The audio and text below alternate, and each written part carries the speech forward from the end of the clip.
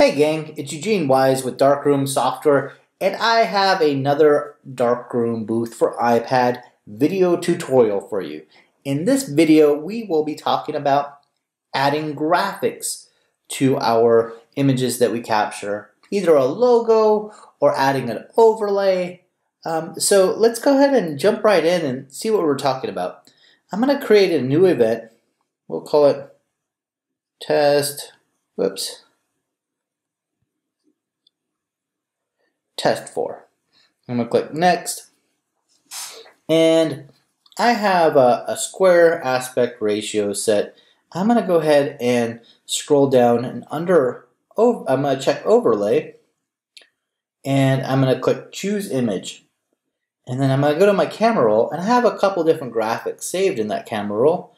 We're going to go to recent, and I have this one that I've edited in a previous video. It was a PSD that I saved as a graphic, and I just wanted to show you the process if you're just using a PNG graphic. And it has to be a PNG graphic because we're looking through the graphic to the background image. So that's important to remember. And I'm going to go ahead and turn off green screen. I'm going to click next, and then under, let's skip this, and then we'll go to burst mode. And I'm going to choose, let's say, rectangle for burst mode, and I'm going to use a logo in this case.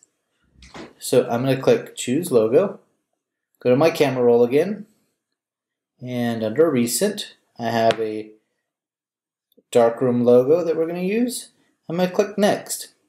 Okay, and then we'll go ahead and leave those other settings as is. And let's start it up so we can see the changes that we've made. So we'll go ahead and click start.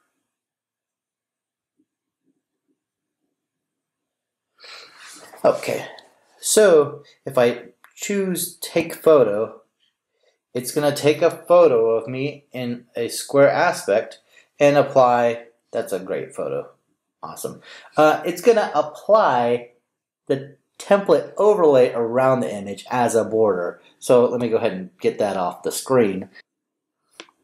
Okay, so this time we're going to try burst mode, and I'm going to try to pay a little bit more attention to the camera so I don't look like such a buffoon. Let's try this out.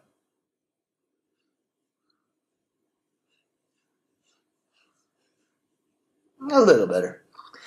So that is adding graphics, whether they're a logo graphic, a border graphic, to your images in Darkroom booth for iPad. I hope this has been helpful, and thank you very much for watching.